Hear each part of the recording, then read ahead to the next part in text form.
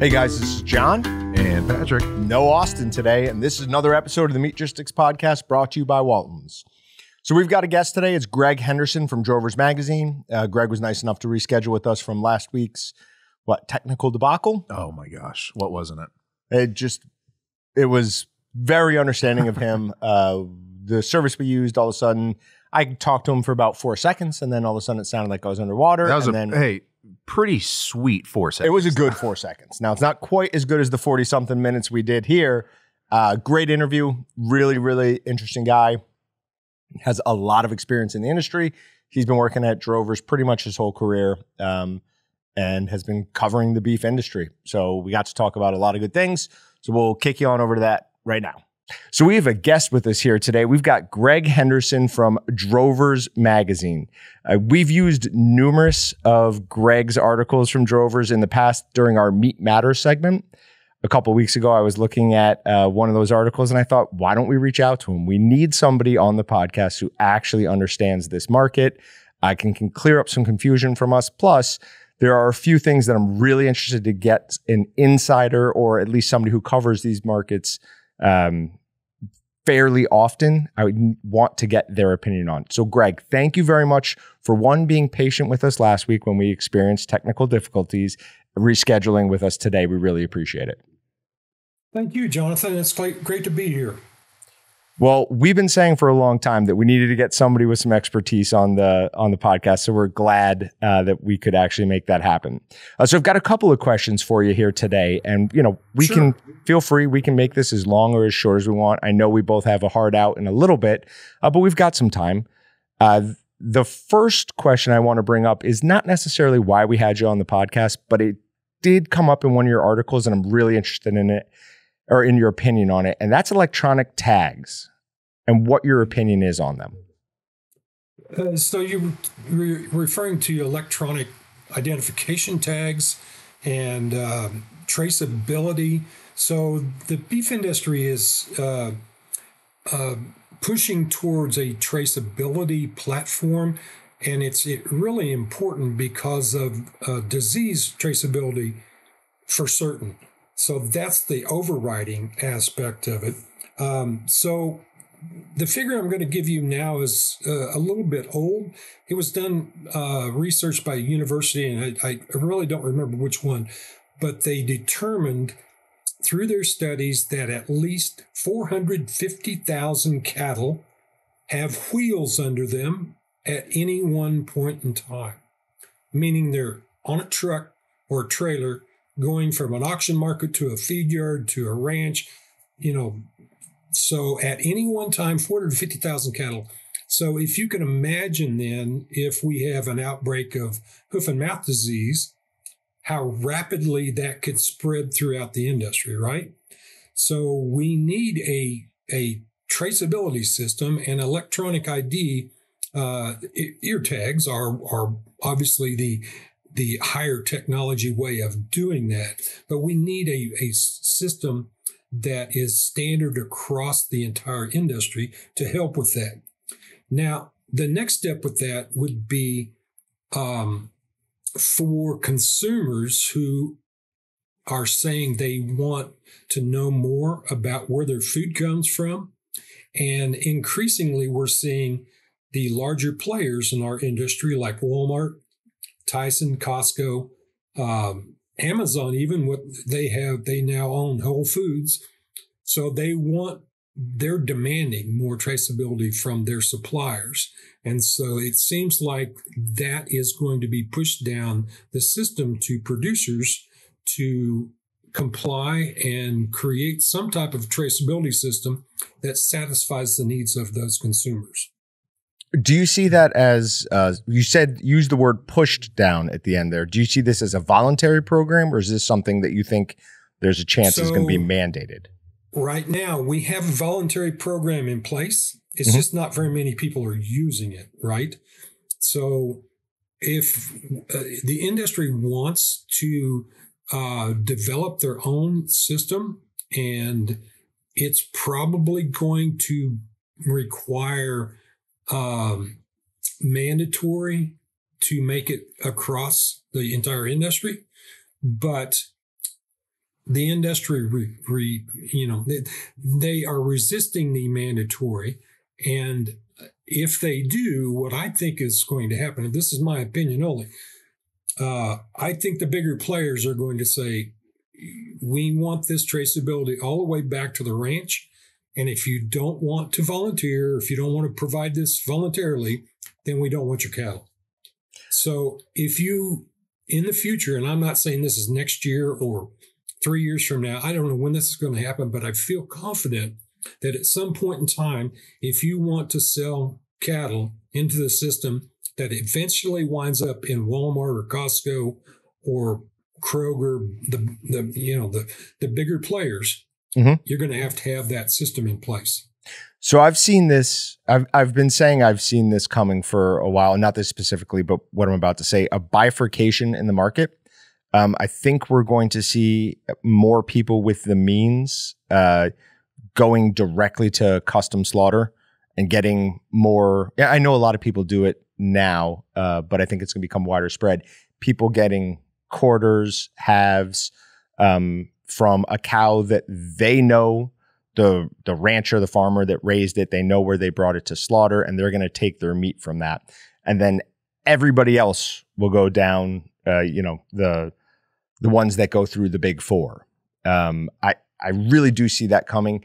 I don't know if you noticed or not, but when you said some resistance, I smiled. There's a big part of this market that is going to resist something like that just because naturally they are resistant to being told to do anything. I'm sure you're aware of what a lot of ranchers are like. Some of them you tell them to do something. I agree with you wholeheartedly that what I call the freezer beef direct farm to consumer is going to increase, and in fact, it already is increasing. And so, before I don't want to be misunderstood, because I'm the editor of a national beef publication, and I am for anything that helps my readers sell more beef, to be profitable. And whether that's direct consumer or it's through the big system that's going through Tyson and Cargill to reach the masses, my focus is entirely on providing my readers with information that helps them be successful. And my opinions and what drive my information through my magazine and my website is, in fact, geared towards my readers. So it's a reader-first mentality, if you will, from us. And I certainly agree. In fact, my brother and I have sold quite a bit of freezer beef since the pandemic. And we have a lot of repeat customers. People love it. It's just as you say, they know where it came from. They feel good about it. And that's what we're after, is getting that consumer to feel good about what it is they're buying and feeding their families, right? Absolutely. It is the saying, find the man with the blood on his hands. If you want to find out where your beef is coming from, how it was treated. And right. I hesitate to say this to a certain amount because I've bought plenty of good steaks from, our local grocery store, even the larger box stores like Sam's, Costco. But there is a higher quality of cut from the quarters and halves I buy directly from one of our customers. It just is. It's treated better. I know they've done the slaughtering the right way. I know the animal was raised how I want it, finished how I want it. So I really do. I agree. I think that is where more of the market is going to go. I think a lot of what you're referring to, and I agree with what you just said, but I think in addition to that, there is a growing number of people that are becoming more immersed in what they're buying to feed their family, and they're educating themselves. They're researching it more, and I think when they do that, then they find the direct consumer product fits what they're looking for more. Yep, absolutely. As long as you have the means, meaning, you have to have, you're gonna need a freezer chest. You're gonna need a decent amount of disposable cash to buy it, because it's not necessarily cheap. I don't think it's just a large investment all at once. It is, over the long term, it's cheaper than buying it at the grocery store, but I mean, it is a greater initial hit, obviously. And then obviously you need the knowledge and the desire on how to prepare it correctly, right? So, yes, absolutely. So speaking of that, how long do you see it? We're at the lowest levels of our herd since the 70s? So the actual beef cow number at 28.2 million, January 1 of this year, is the lowest number in 73 years. Going back to, I think it was 1951. So we're at the lowest number of actual beef cows. Now, there are roughly 9.8 million dairy cows in this country, which do not go into this number we're talking about. And the dairy cow number is relatively stable over the last 10, 20 years. But the beef cow number has been shrinking, and that was because of the drought that we had in 21, 22, 23. Yeah, it was specific, very hard hit here in Kansas, especially last year. We had an incredible drought and saw some really dramatic footage coming out of some of the places here of just large numbers of dead cows that just couldn't keep them alive. And then we also, go ahead. There's a narrative going on in, I've seen it in some of the national media, that we are, quote, in a crisis because of the beef supply. And I want to be clear that we are not in a crisis due to the supply. The number of cows is down significantly. That's true. But what they failed to mention is that when you look at this entire industry, we're going to be down 1 billion pounds in production in 2024. That's a wow number until you realize that's a decline of about 4%. So we produced 27 billion pounds last year, and we'll produce 26 billion this year. The other thing that's a wow factor is we are producing nearly the same amount of beef as we did in 1973 with 1/3 fewer cows. So yeah, that is. So what do you credit that to? Is that feedlots? Is that improvements in nutrition? That is a combination of a lot of factors. Okay. Genetics would be the main one. The improved genetics from those cattle of the 70s to cattle now. And so we hear a lot about this word sustainability, right? And sustainability can mean a lot of things to a lot of people, but increasingly people in agriculture are being asked to do things more sustainable and to consider their own environmental footprint. And to the people in agriculture, I think a lot of them see that as kind of a kind of blue sky. We're already sustainable. But if you look at that efficiency of those cows from the 70s to now, we're getting more efficient from a standpoint of the feed efficiency of those animals. They gain faster on less feed. Lots of management and technology improvements have affected that. And this is no different than the other aspects of agriculture, like corn production. From the 70s to now, the seed corn that we use is drastically different, more drought tolerant. those are the technologies that we're using in agriculture to be more efficient and produce more food with less. And obviously, that's one of the reasons we're seeing farms get larger, and a lot of people are not coming back to the farm. The number of farmers out there is declining, and it has been for 60 or 70 years. Do you have any thoughts on what's a driving factor in that? Yeah, I think the big thing is, just to be blunt, that people, smart people that want to go to college don't necessarily want to go back to a farm.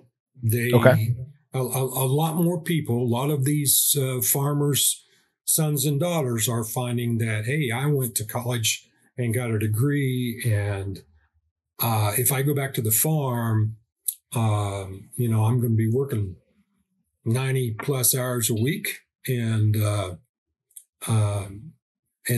with the way the farm income has gone the last 30 or 40 years, there's no guarantee that what they're going to do back on the farm is going to be profitable. I think the exit is just people don't want to work this or live the same lifestyle as their parents on the farm have done. Now, there is also... I'm not saying that's a bad lifestyle. And I would say that when I was young, I couldn't wait to get off the farm. And after I got older, I couldn't wait to go back to the farm, right? So that I believe that is the primary thing pulling, people off the farm as jobs are in other places. There does also seem to be, though, a rise in more and more people are having a return to having a small herd of cows themselves, right? And I'm talking 5 to 10, just enough to sustain, them, their neighborhood, whatever. So, but it could be that it's money to do that, or they've got to have an income off of that small farm to sustain that small farm. Correct. Most of this is just living. Side. They can't put shoes on their kids' feet with 10 cows. Oh, of course not. No. Do you have thoughts on beef on dairy? Yeah. So probably of all the things in the last 30 years, this is one of the top 5 big changes to our industry. So right now, I mentioned earlier, there's a little over 9 million dairy cows. And we now have sex semen, meaning we can have all heifer calves if we want to from those 9 million cows. But to improve the genetics of those dairy cows, we don't need 9 million heifer calves. We mate the best cows to the best semen and get our heifers that way. So there's roughly 3 million cows right now that are being bred with beef semen, and that beef dairy cross calf is much more efficient and a much higher quality beef product to go into the feedlots and the beef system than those dairy calves were before. We're making a lot of progress there, and when we talked about earlier, we talked about the decline in the beef cow herd. So it's at 28.2 million. Well, we need to factor in, we're also bringing in 3 million dairy calves into that mix. So again, I said we're not at a beef crisis, and it's because of technological and management advances such as the beef on dairy that's putting cattle back into the system that maybe we lost to the drought over the last 2 or 3 years. What is it that makes them more efficient? Is it just genetics? The genetics make, yes, in a short word, yes. But the feed conversion that has been bred into the beef cattle over the last 30, 40 years, we're constantly selecting for, marbling, carcass quality, feed efficiency, those traits. And over time, we've made a more efficient animal. Okay. This is totally just an opinion question. Do you notice a large difference in finished quality? And when I say finished quality, I'm talking about after it's been cooked by the end user, in grass-fed or grass-finished steaks? Well, I think there is a huge difference between grass-finished beef and grain-finished beef, and the taste of it, of either one, is preference of the consumer. And it also goes back to the attributes we were talking about earlier. Maybe a particular consumer feels better about eating a grass-fed steak as opposed to a grain-fed one. Maybe the way that animal was raised is more suitable to a particular consumer.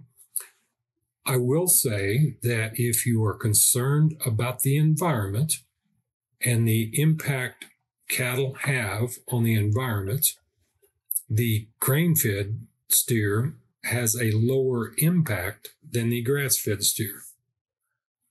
Really? That may be surprising. That is very surprising. Can you go into that a little bit? Here's the reasons.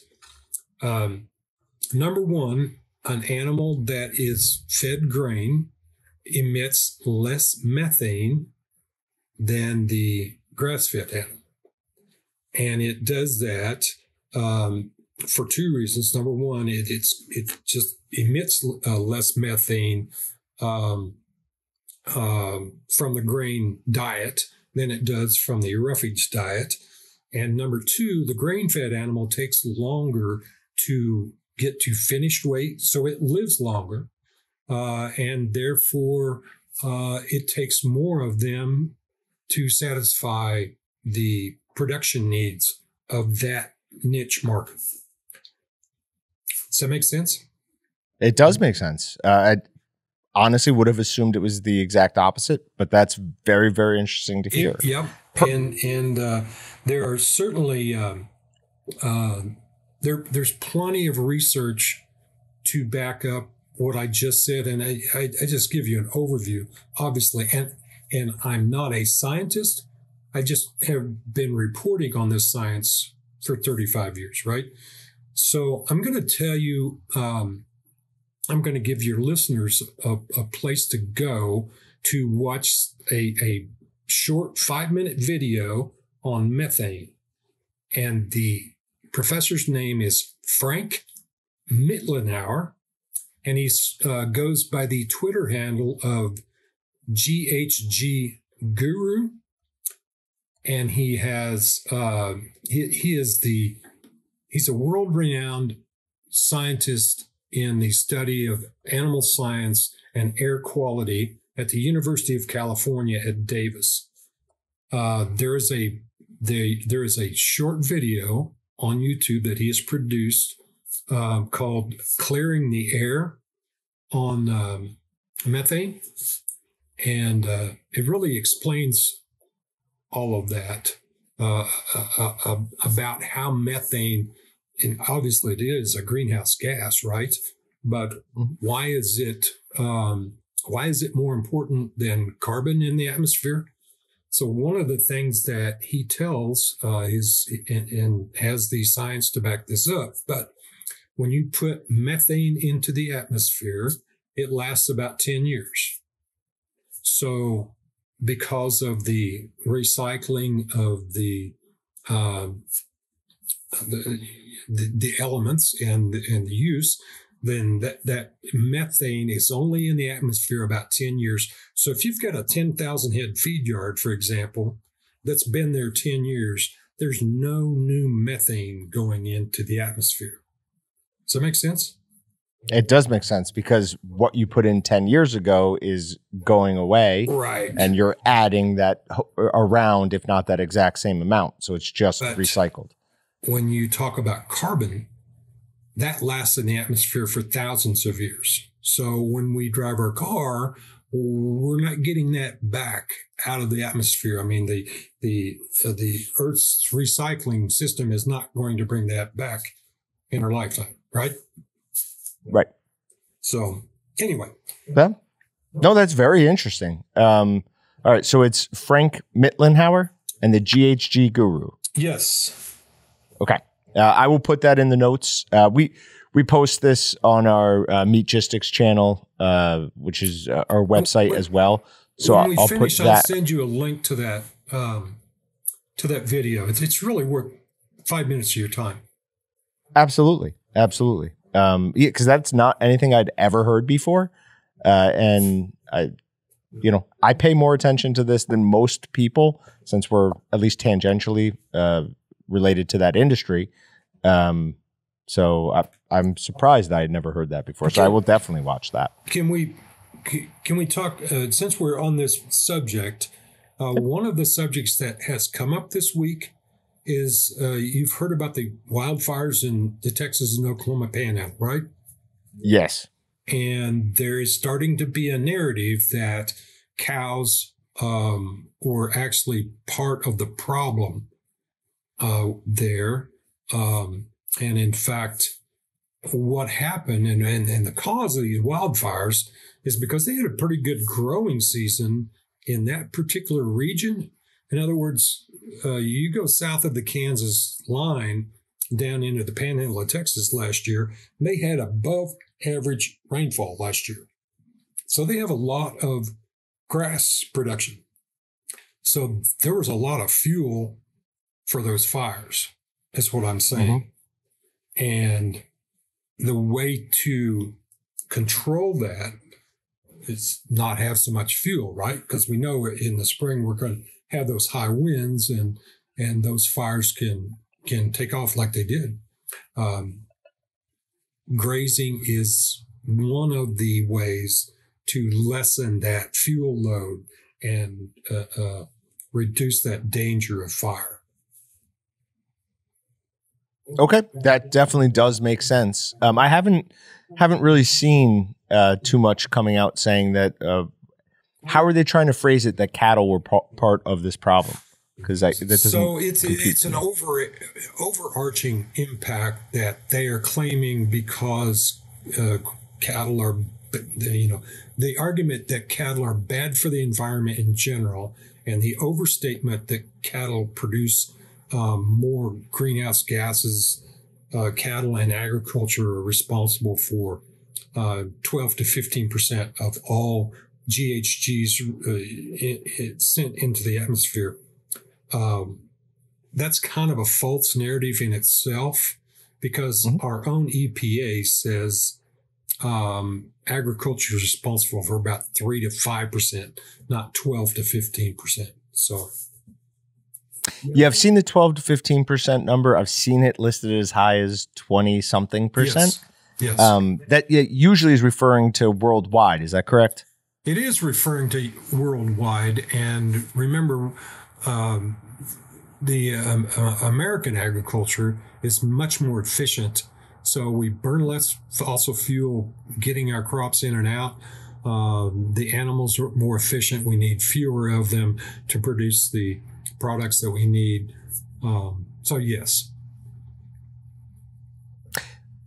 Moving somewhat on, when we're looking at the cost of cattle at market, one of the main questions, a couple of main questions I have, how have ranchers survived the last 3-4 years when it seems like constantly every head is a loss? Are there other revenue streams that come in that we're just not aware of?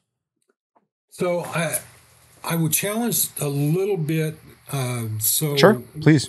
The fact that ranchers, every animal's a loss is not quite right, not true. Okay. And we did our own survey last year and we call it the state of the beef industry. And we surveyed our readers to ask questions. I'll give you some examples here. 65% of the people we surveyed said they are optimistic about the future. And 57% of those reported profitability in the last 5 years. So 54% of them say they'll add a family member to their operation within the next 5 years.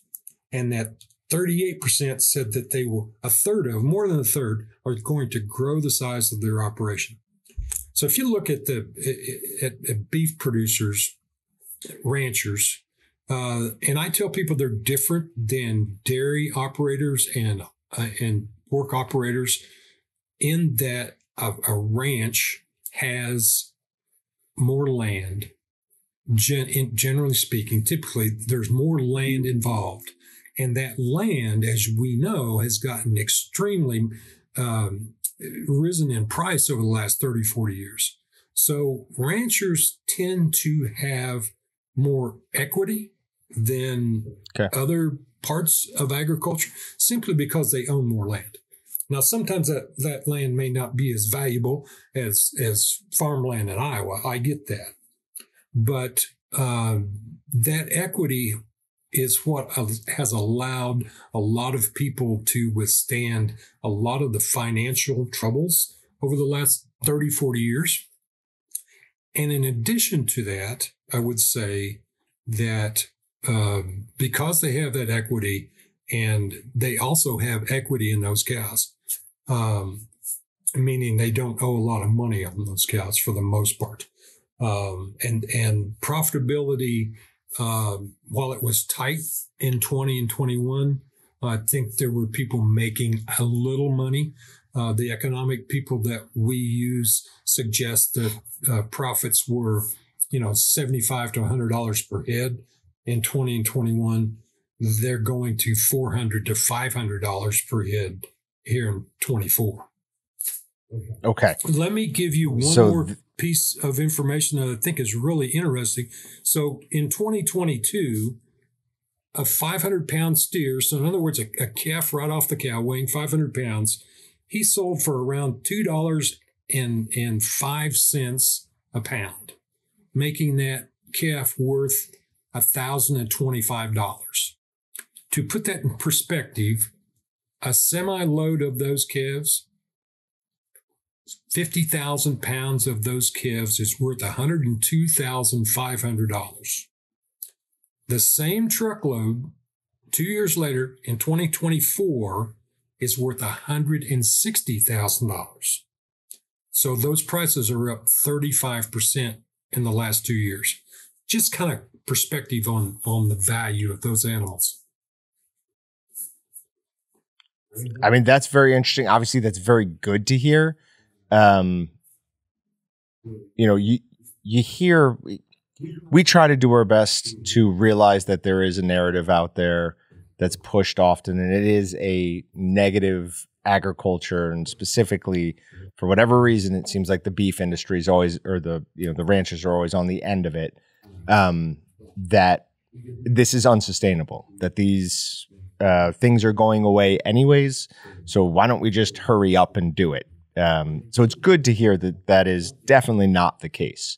One of my questions on that, though, would be, so they have the equity in their land, they have some equity in the animals as well, but when that ranch goes to change hands, they're going to be taxed on that. Is that correct? I mean, there is a quote unquote death tax applied to these ranches, or is that somehow handled through legal means? The inheritance tax only comes into play when a ranch is worth, I don't know the exact figure, I think it's $6 million. So okay. So most of the ranches are not going to fall into that. I know the industry has campaigned for a long time to do away with the inheritance tax. And I'm not against that. I'm just saying that it doesn't affect most ranches. I never knew that, so it's really good to know. When we're talking about the price a cattle is going to receive at market, between these two factors, what would you say factors in more? Is it cost of what it, or I should say the profitability? Is it demand, or is it the cost of feed to get that animal up to market weight? Does my question make sense? I can try and rephrase it. Okay.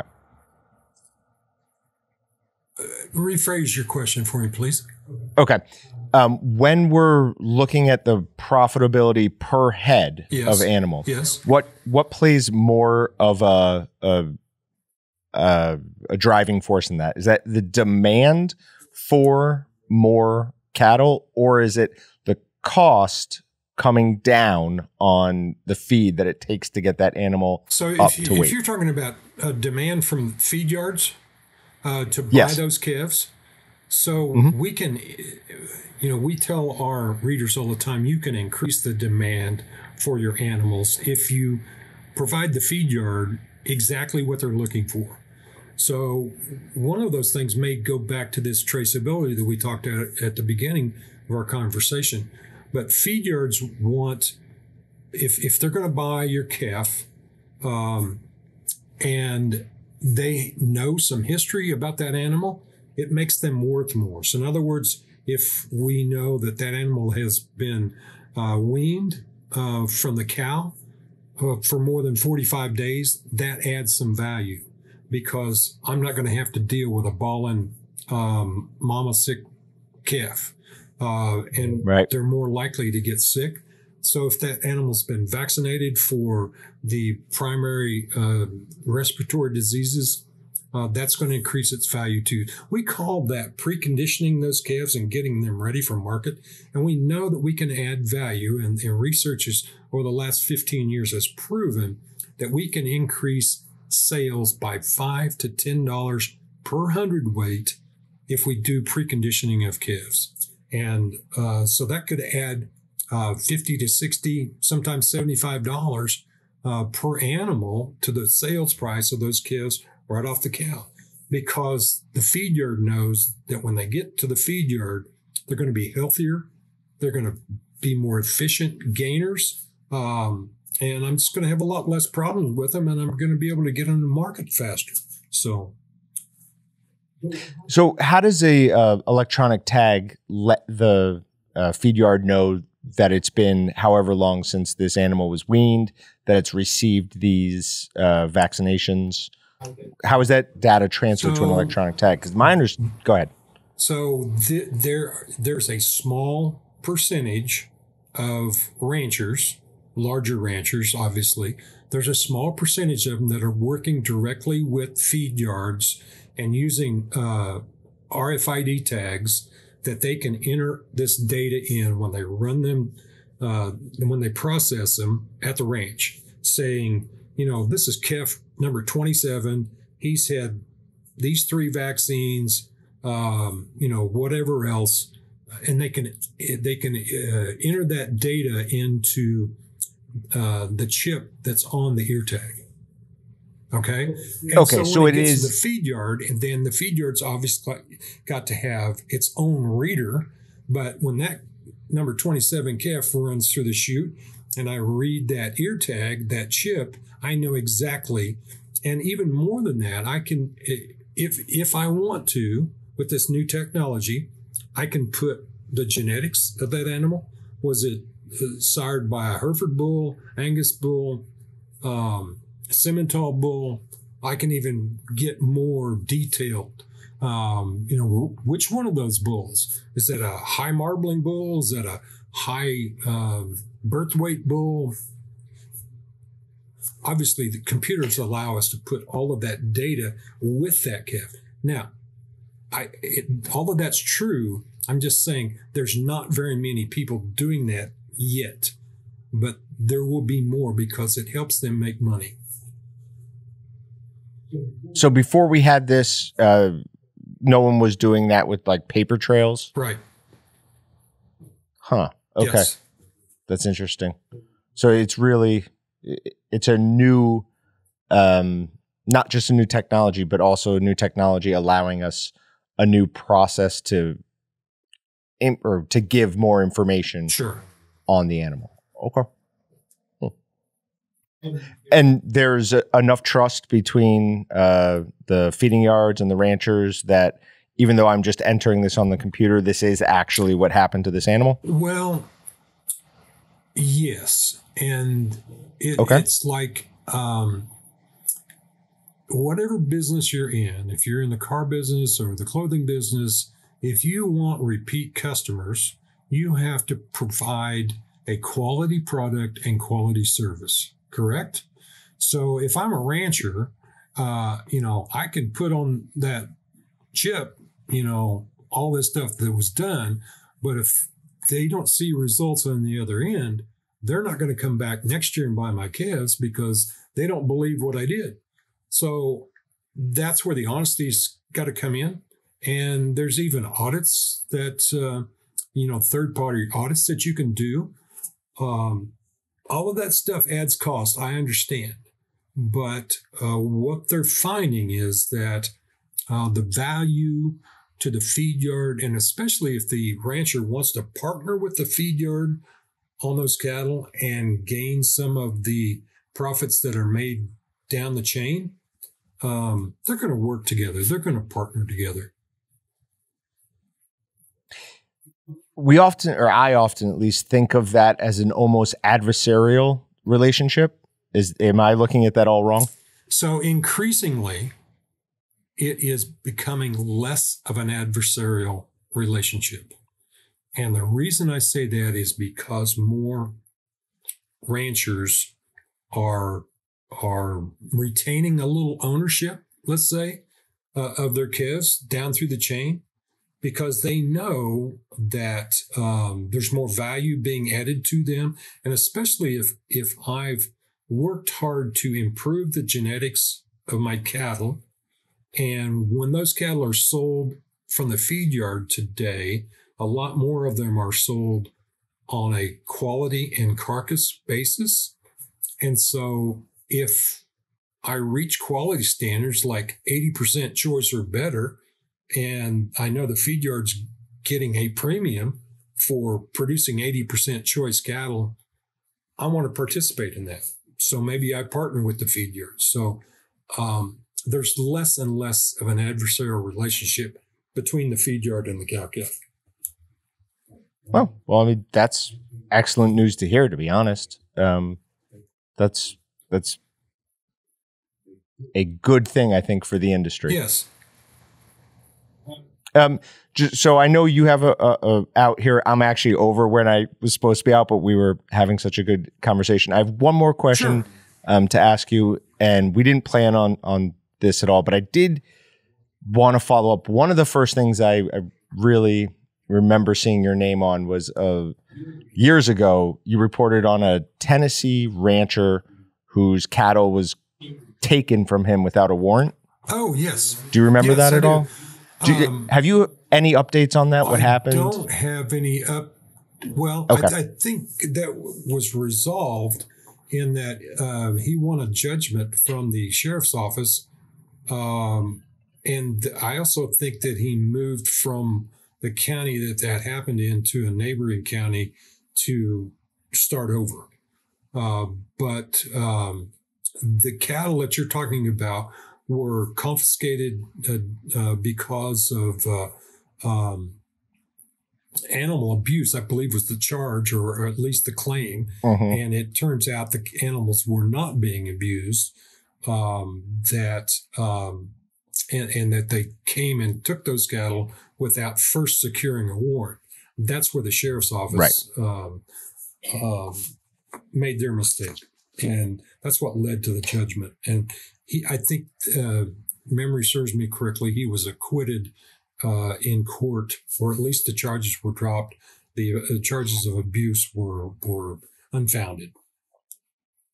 Yeah, is that something that you find that ranchers are worried about at all? I've heard more and more people tell me that as suburbia expands into rural areas, sometimes these suburbanites will see animals that they don't know what's going on with them, and they call in, possible abuse when none is actually there. Like, they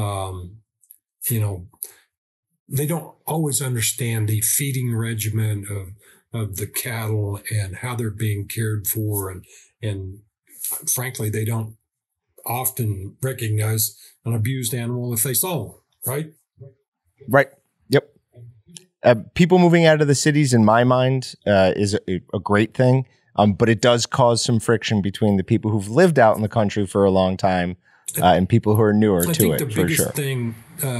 The biggest concern I have, and as people, come into the area where my brother and I have our place, is that these city people want to treat their new land, whether it's 10 acres or 40 acres or 160 acres, like it was their backyard, keep out.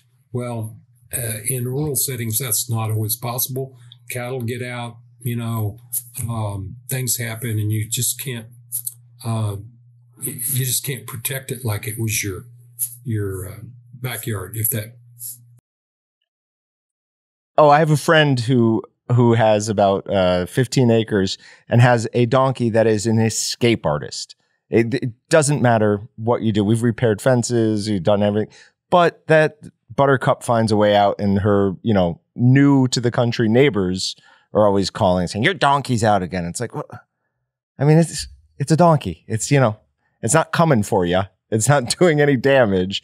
I'll get it and bring it back. It's not that big a deal. But yeah, it's interesting to see that play out.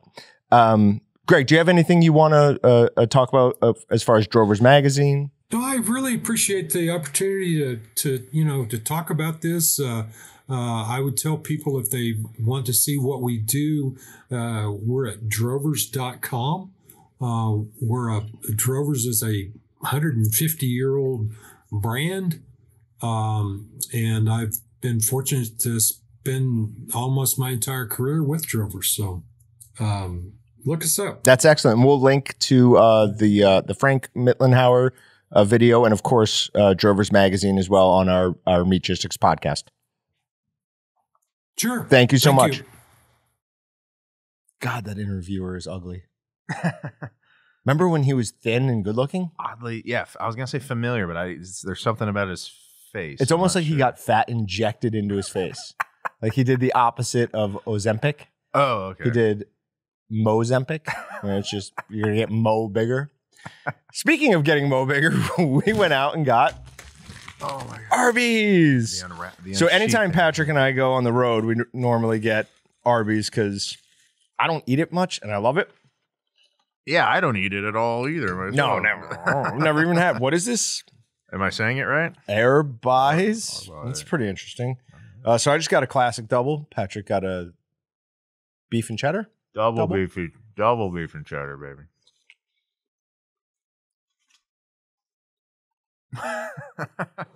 I know it's not real meat. I know there's something added to it, but it's so delicious, especially when it's still nice and warm. Oh man, when they shave it correctly. I've had it sometimes where I'm just like, it's too thick. You got to be able to see through it. Roast beef. Got to bring 5 for $5 back. Oh, they'd lose so much money. I know. Especially compared to nothing's $5 anymore. No, I know. Dude, the mac and cheese bites that came with 4, that's $5. And they're the size of hush puppies from like Long John Silver. So that's just insane. Price of all food has gone nuts, but especially fast food. I saw something the other day that said a family of 4 at McDonald's is now like a $70 meal. Oh. Like they actually get what you want. And it's right. Like if they get a drink, you get the meal, and then like a McFlurry or something, right? So it's correct. Each person's like 13 to 18. Yeah, just get a Big Mac meal. If you go large, it's like 12 something. Yeah, that's fine. They go medium or large. I go, what's it come regular? Small. I go, oh, I thought you guys weren't allowed to do that. Oh, okay. Okay, then just large. Give me all of the food. Give me all of the food. Morgan Spurlock said they can't supersize stuff anymore. But they can, or they do. All right, so that's it. Arby's is amazing. We will see you guys next week. Yep. Thanks for checking out the Meatgistics podcast. To shop everything but the meat, head on over to waltons.com. To get your meat processing questions answered by experts and enthusiasts alike, head on over to our online community at meatgistics.com. Waltons, everything but the meat.